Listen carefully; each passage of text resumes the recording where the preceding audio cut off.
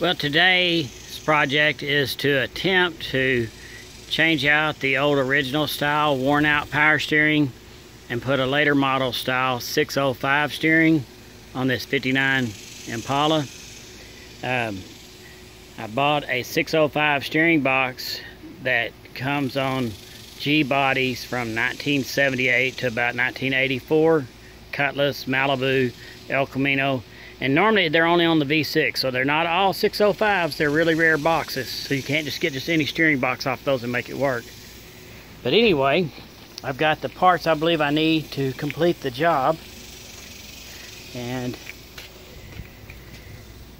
the reason why you got to use the stubby 605 box is because it's awfully close.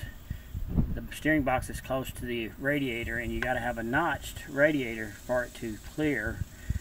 Mine actually will not clear even this aftermarket radiator. I'd have to have it cut and notched, but to run the longer ones. But the 605 will work supposedly. I've got an adapter plate that makes it bolt to that frame,